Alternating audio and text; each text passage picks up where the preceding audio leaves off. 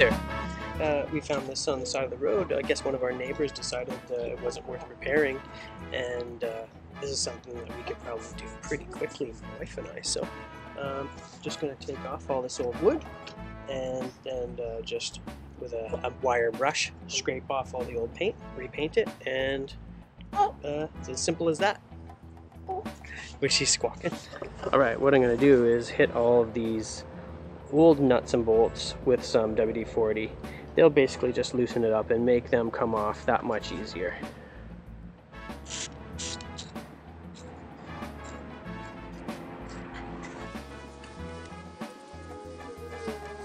Here I have just a socket put into my drill. Try and make this quick and simple.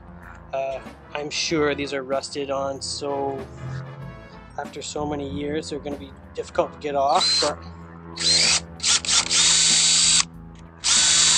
yeah, this is just going to spin and spin. I'll have to get some vice grips and grip that and then twist it off, but I think I'm going to have to bail on this hardware and get new hardware as well. But oh, that came off nicely.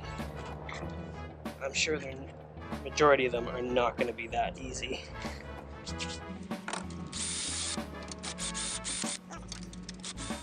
Okay, after finding almost every single one of these nuts not coming off, I didn't want to just pinch these with vice grips and then turn that to get it started, because I would ultimately mar those threads and then they'd never come off. So what I've decided to do is what I did with this one here that's on the ground.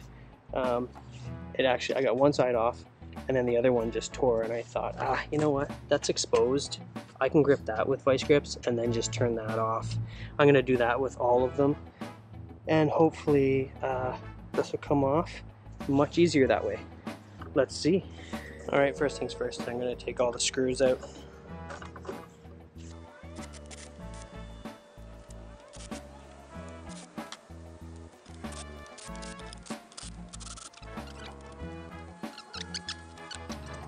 Alright, as you can see, once I took that brace off the seat, all the cross members, it started falling right apart.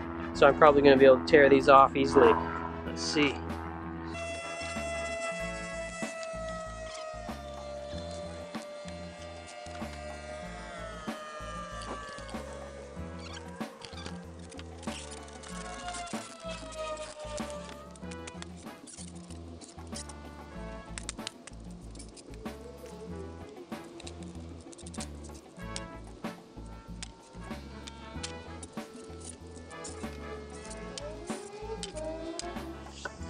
Alright, my wife just yelled out the window and told me to get dinner going, so Eddie Spaghetti and I are gonna knock this out.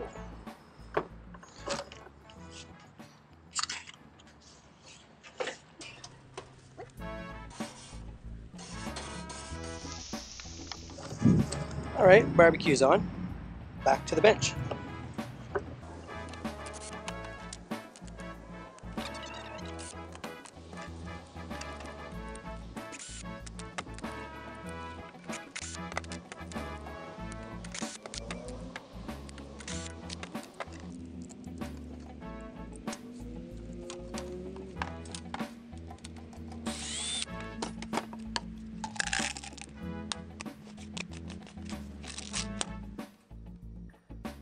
After getting some great advice from the guy at the lumber yard, I ended up going with pine 1x2s and 1x3s. And these was just rough cut. He said you could go cedar, but after the elements beat down on this bench for years, it's going to look the same. So it's very, very wise and cost effective to go with the pine.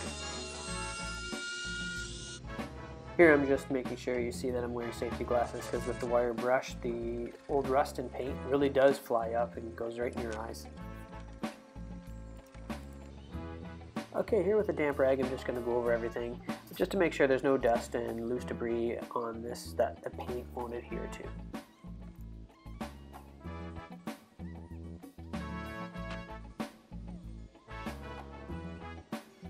Okay, one last step before this gets painted. I just have to mark where the holes are going to be drilled for the bolts to go through.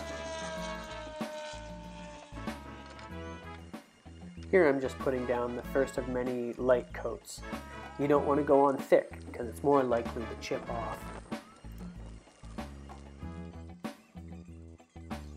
first coat dries, I'm just going to move on and mark where the holes have to be drilled for the bolts.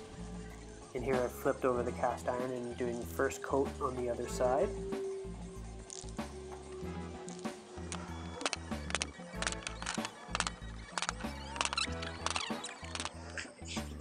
You having a fun time in the sun? Yes, sir. Here it comes. Woo! Okay, on to drilling the holes for the bolts. I'm starting with a small drill bit, and then I'll move up one drill bit size at a time, just to make sure I have the holes still snug when these bolts are fit in.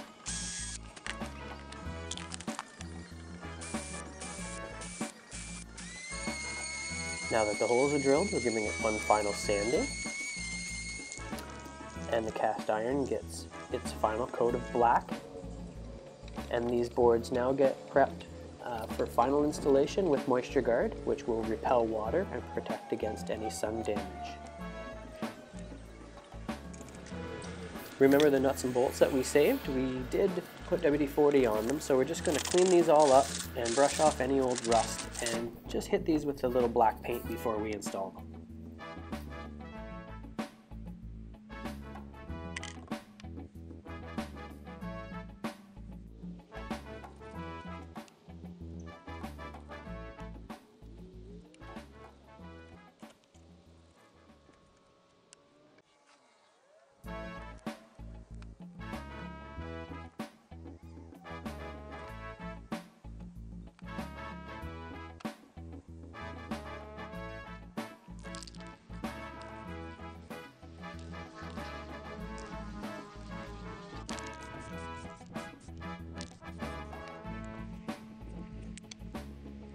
Here I'm just putting a little painter's tape on the head of my hammer.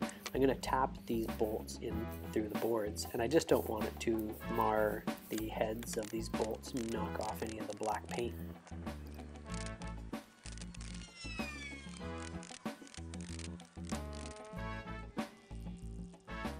Here the support pieces that go underneath the bench are getting a quick touch up.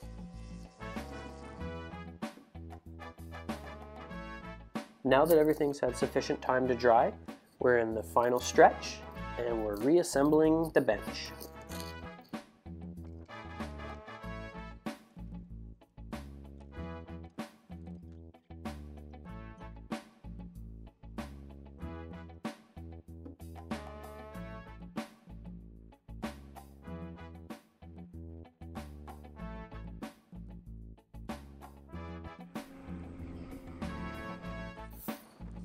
Okay, just tightening up the nuts on these bolts, and because we made the holes snug, the bolts hold themselves while we tighten these up.